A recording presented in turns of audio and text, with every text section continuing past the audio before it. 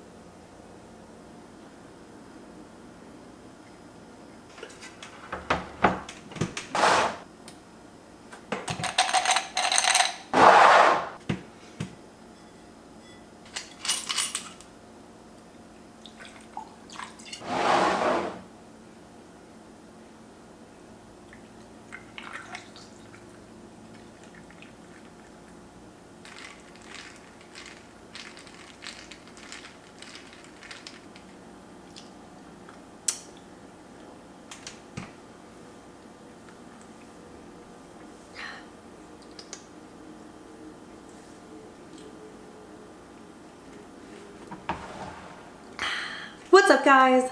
Welcome back to my channel. I feel like I've been so busy lately. I've been so overwhelmed.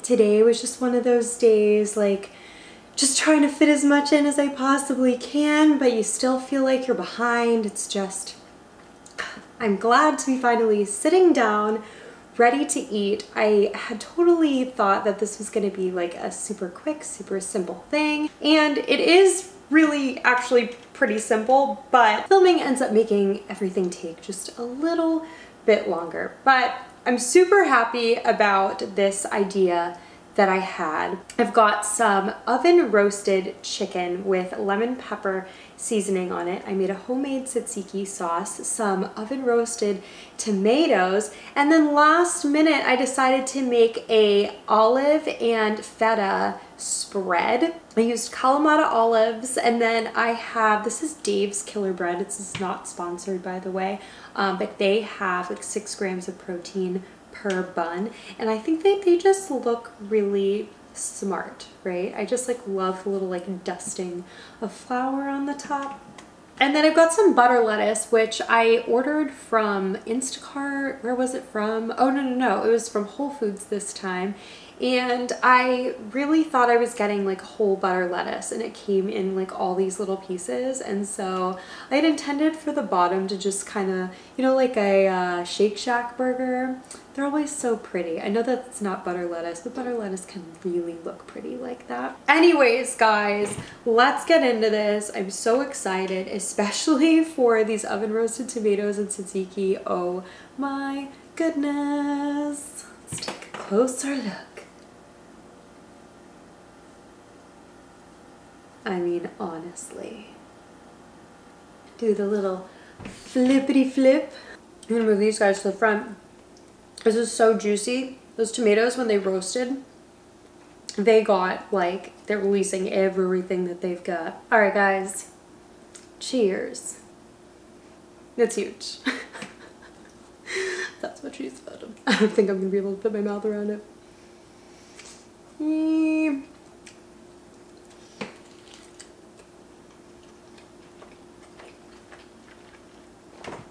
Oh my gosh.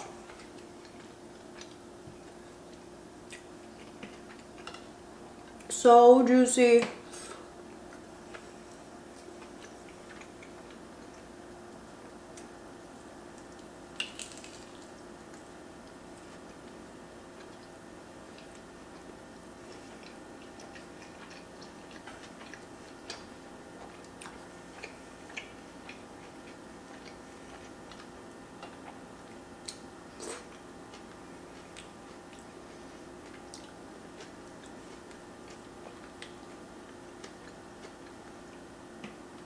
That tzatziki has a definite kick.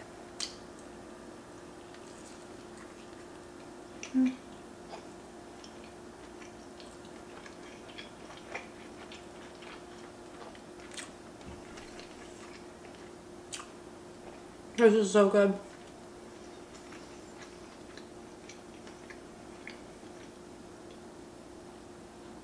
It's almost like a Greek salad in sandwich form.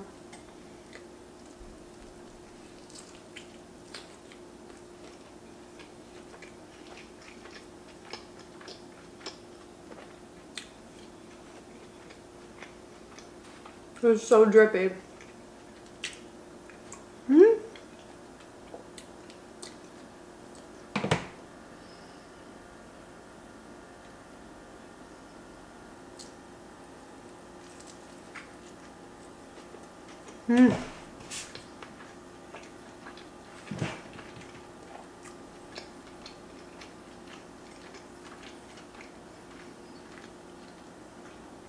The chicken is cooked so well.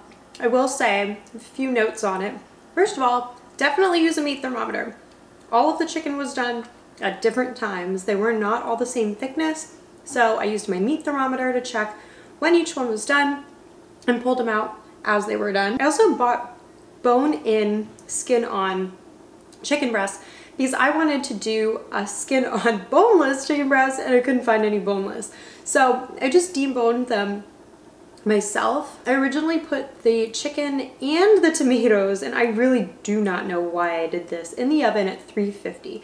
But roasting temp is a little bit higher than that, so I should have started them a little higher. When my mom makes lemon pepper chicken, it's always got a much crispier skin. Then I realized she's making hers bone in, and she's usually doing like quarter chickens or half chickens when she does it. So it takes more time in the oven, higher temp, crispier skin. So I didn't get like the skin crispy the way that I wanted to, but I'm like noting that for next time. I'm gonna figure it out. I just love a crispy chicken skin. And I really prefer chicken breast if you cook it properly for sandwiches. Mm.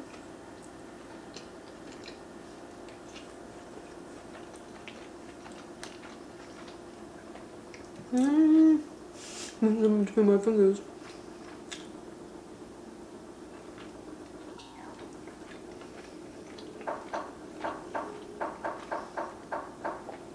I'm a friggin' demon inside my freezer every single time I start to film. They just know, they know.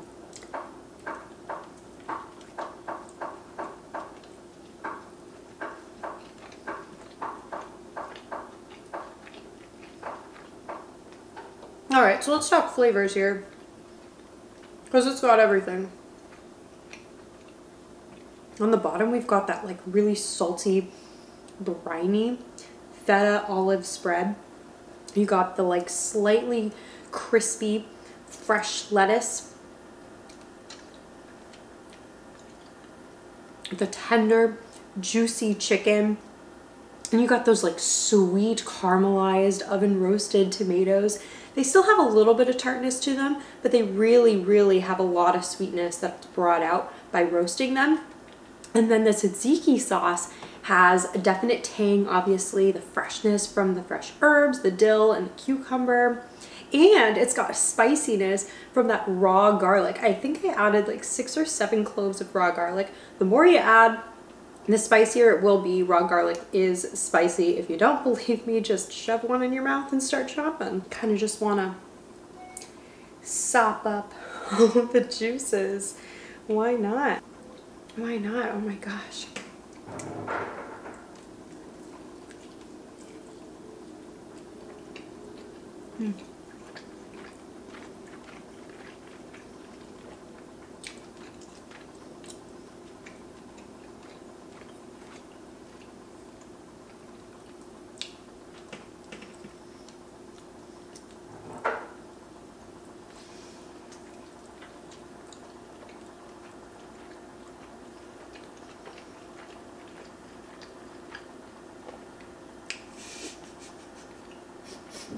New neighbor.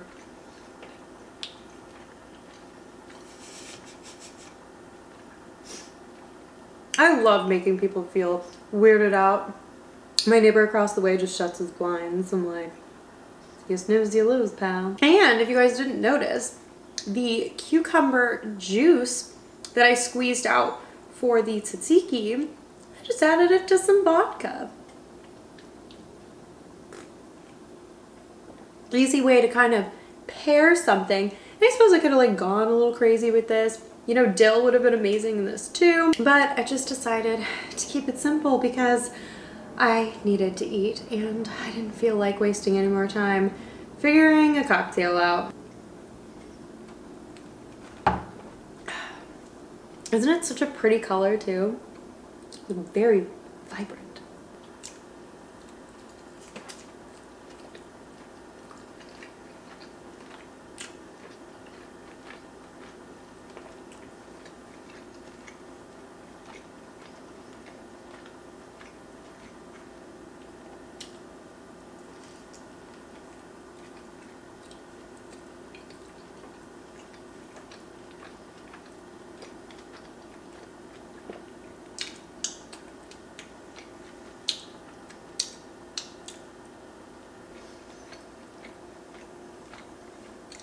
It's very messy.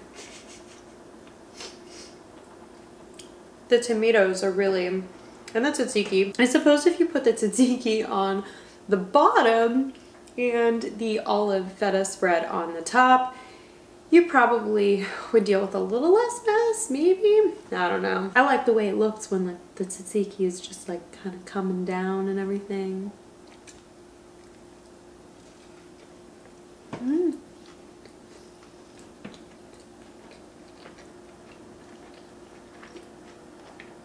There's a thick piece of chicken.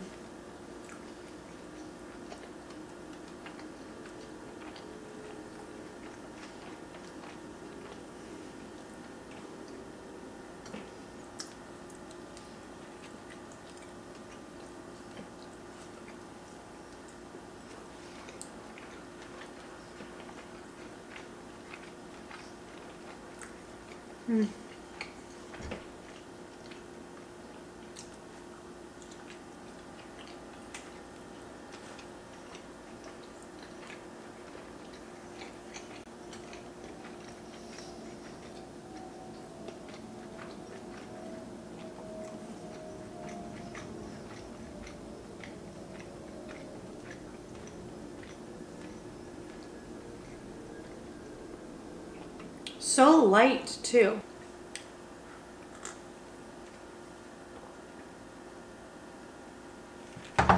All right, which one do I want? I'm gonna save the other one for Shane, though I'm not sure that he's gonna eat all the things on it. He's probably gonna take the tomato off at least. But I hope we'll try it with the tzatziki and the olive feta situation. He's not huge on cheese or olives, but I'm trying to make him a believer. I feel like even when you don't like some things, that pairing it with the right stuff can really change your mind about it. That's how I like started liking foods that I didn't used to like. For instance, I didn't used to like olives, but I like saw why they would be good in certain things.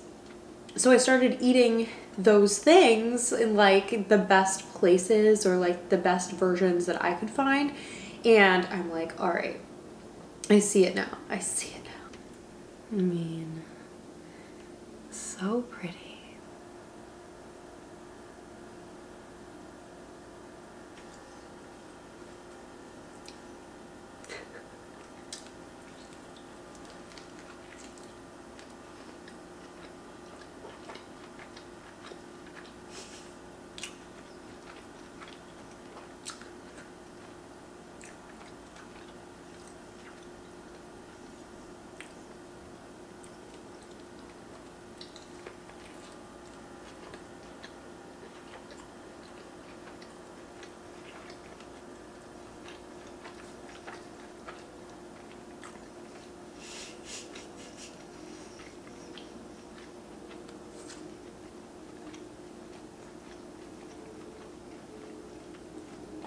Oh man, so good.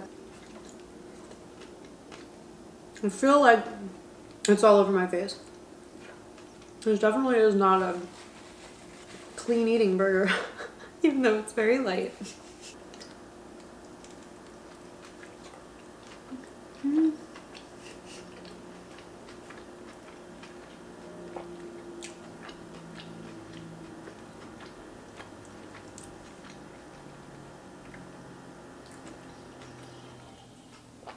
So this weekend, and you guys I don't think are watching this till after this weekend, but we are going to the CrossFit Games, which I'm super excited about. We went like 2 or 3 years ago, and the funniest thing happened while we were there. Actually, I'm not gonna say it was funny. It wasn't funny at all. So the day before we went to the CrossFit Games, people had been telling me to do the Packy 1-chip challenge for a while. And this guy, one of our buddies from down south that we used to go to the gym with, he's like, if I send it to you, will you eat it on camera? And I was like, sure. So I didn't do a full mukbang with it, so you won't see it on my channel, but I did do like a live video. I think it was just on Instagram. And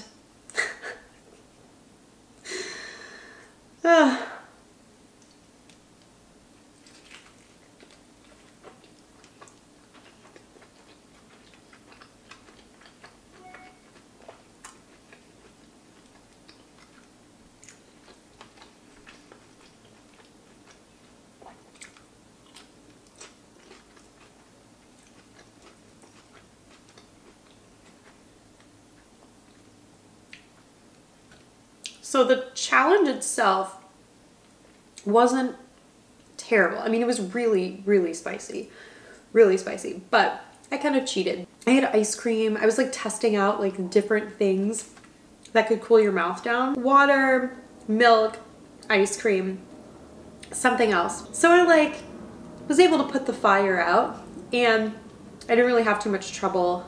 I don't remember finishing the entire thing, but I had some, it hurt. I was like, all right, the chip has made its point. I'm not going to continue.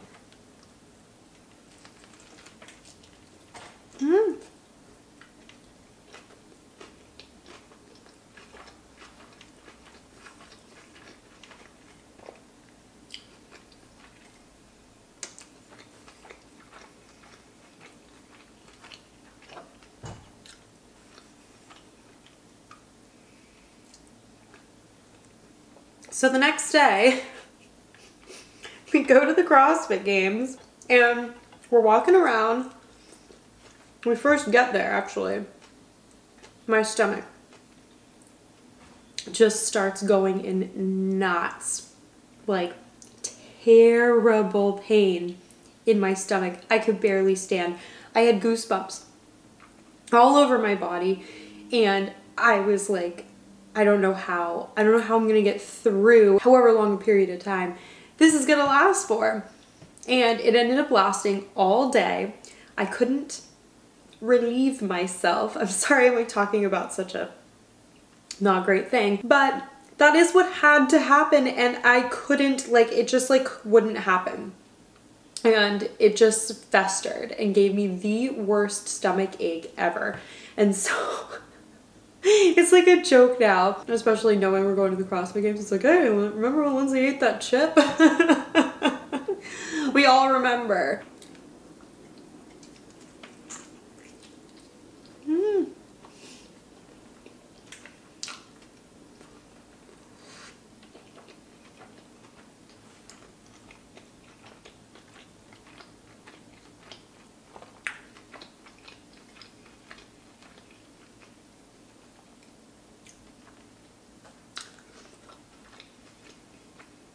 Needless to say,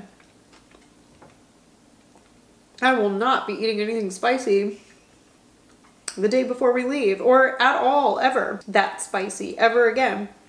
People, I think some people that don't really like watch my YouTube channel, they see me like on Instagram and they assume I'm like a challenge eater, or like that I like love eating spicy food or whatever it is. And they're like, oh man, you need to do this challenge and that challenge, and you have to do the spicy ramen and blah, blah, blah. And I'm like, you've come to the wrong place. Are you lost? Let me help you find what you're looking for. It ain't me. Let's clear that up right now.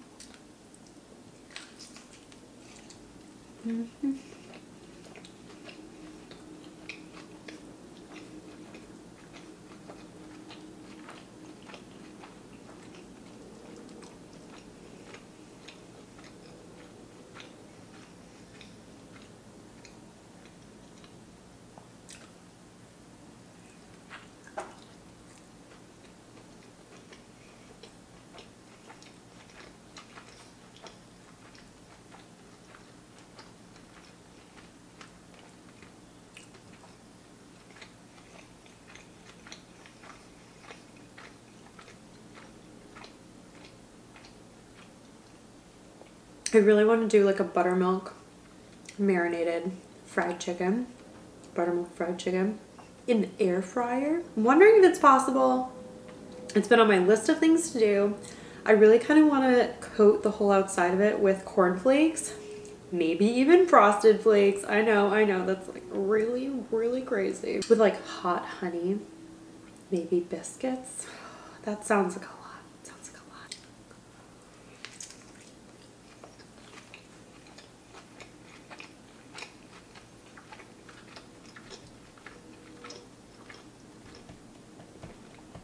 I just kicked something. I really hurt my toe.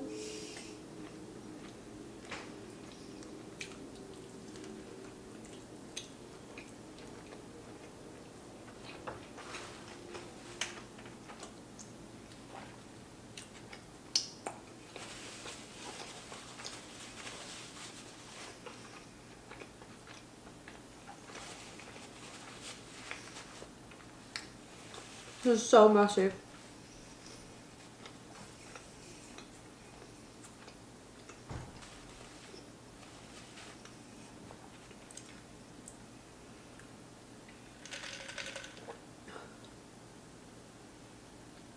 So good and so refreshing.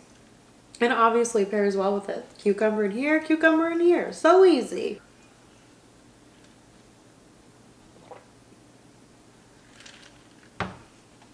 One last thing that I want to mention you guys can do is I had an effort to make the chicken the same size as the bun. I kind of flipped the little tail of the chicken breast, the part that's thinnest, underneath, and it ended up cooking really, really well actually.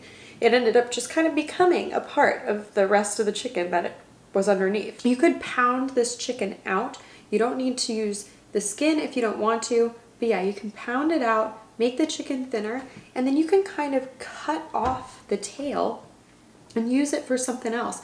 I actually, when I deboned all of the chicken breasts, the tenderloin came off with it. So I just reserved the tenderloins, like baked chicken tenders out of, and a few of the scraps. That large piece of chicken, I ended up just cutting off the end because it was the same size as the others with the end flipped under, larger even. And of course, if you wanted to do like crispy chicken, grilled chicken, whatever chicken you want, I think would be really fantastic with this. Now next time, I think what I would do is not only would I try to look for a little bit thinner breasts. This is like very impressive looking though. I would definitely roast at a higher temp, 375 or 400. Tomatoes the same. I actually had to broil the tomatoes at the end to really get that nice caramelized char on the top. But yeah, I would definitely oven roast the chicken, maybe just salt, pepper, and olive oil, guys. I'm pretty basic. I don't think food needs all this crazy stuff. I just love to taste like the natural essence of everything. All of these elements worked well together.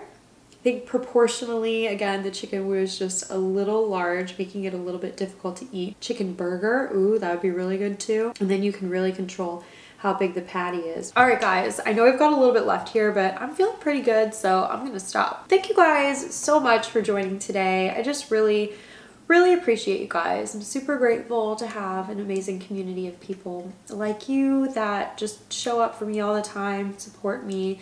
It's really amazing, so thank you. Comment below what you thought about this summer chicken sandwich Mediterranean style recipe. Comment below any other summer recipes you want to see from me, other sandwiches, burgers, I'd say salads, and I'm not against salads. I'll do a salad. Would you guys even like if I did salads? Comment below. All right, guys, that's it for me. Thank you so much again for watching today, and I'll see you guys next time.